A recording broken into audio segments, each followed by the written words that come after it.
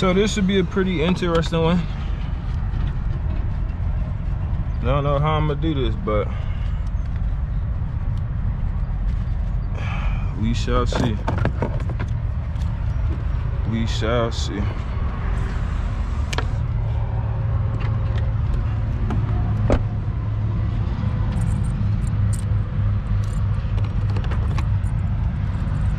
So I had a delivery at Walmart yesterday, and one of the pallets was rejected because one of the boxes on the pallet was leaking. Literally, it was only one case of product that was leaking, but Walmart decided to reject the whole load. So now I waited for some hours, and now dispatch wants me to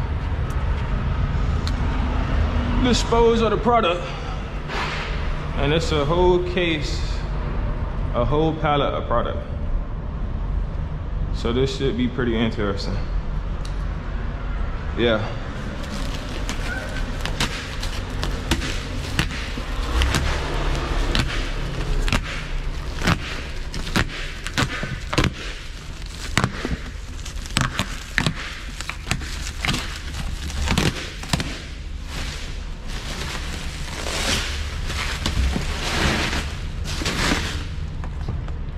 So literally just one case was leaking, which is this one, and they decided to reject the whole pallet.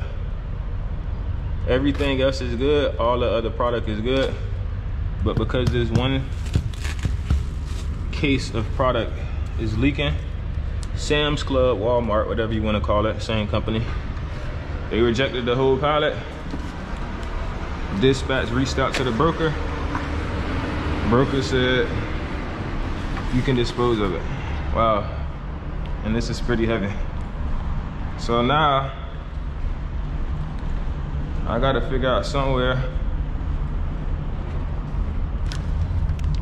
to drop all of this crap. Should be fun. Should be fun. Yeah.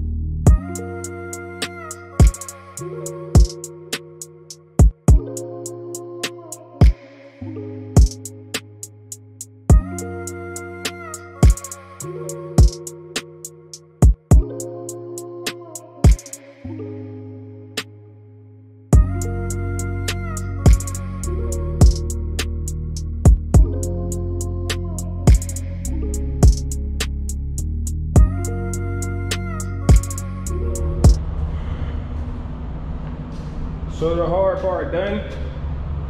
I guess the hard part. Now I gotta figure out somewhere to take this. I'm trying to take it to a local disposal yard. They said they'll unload it, but it has to be stacked to the back, so we'll see how this goes.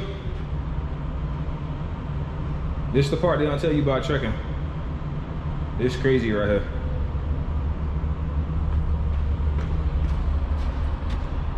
I got all of the leaking product out the truck. Y'all see I kept some of it over there too. It's basically some disinfectant spray, so I'm gonna keep some of it, so when I go take a shower at Pilot, I can clean the doorknobs and the door handles and the shower handles and stuff like that. I'm gonna put this in a spray bottle, and then when I go take a shower, I'm gonna spray off the handles and the knobs and all that stuff. So it actually came in handy. I'm gonna go show y'all the aftermath. So I'm gonna go sweep my trailer out too. I got this broom. If you're a rookie, it's probably good to get a broom or something you can always sweep your truck and your trailer out with. Just some advice for some people. But basically, I had 2 ladies stop by. You know, it's always women want something.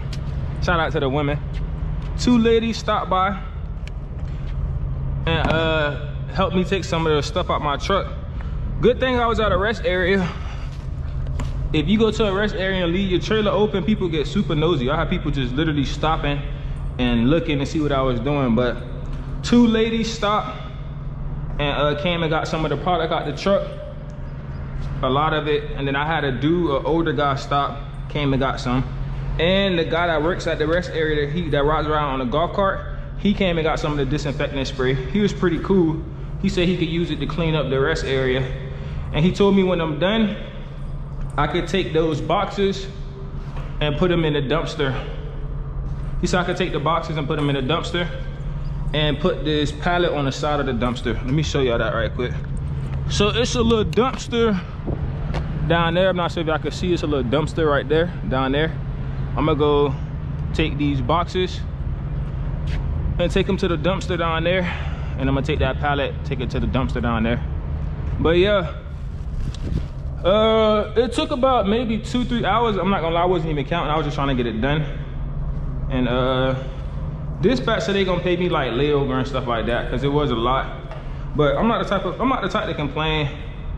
I got tired of sitting around anyways. Some people probably like I would never do that, but I'm somebody that don't mind putting in work. I'm not a complainer, first and foremost. I never really try to complain about situations. I just try to make the most of it, or the best of it. So it definitely wasn't easy at all. I'm dumb sweaty. I gotta leave here, go to Pilot, take a shower, but I'm gonna do that later on once I get done cleaning this trailer out. But yeah, empty the boxes out, empty the pallet out, got the product off the truck, kept some of the product so I can clean, gave some away. Now that's handled. I'm gonna sweep this trailer out because I'm not sure if anybody that I know, a lot of people might not know this, but I have a reefer trailer. So you have reefer and you have dry van trailers and flatbed too, but mostly reefer and dry van trailers. So when you put in reefer trailers, you get a lot of frozen product, meat, frozen goods. They kind of very strict about your trailer. They want them to be washed out really good or clean. Not all the way too clean, but they don't want them to be like super dirty. So I done had to get my trailer washed out a couple times. And a couple times I just grab the broom and go back there and sweep if it ain't too dirty. So that's what I'm gonna do right now.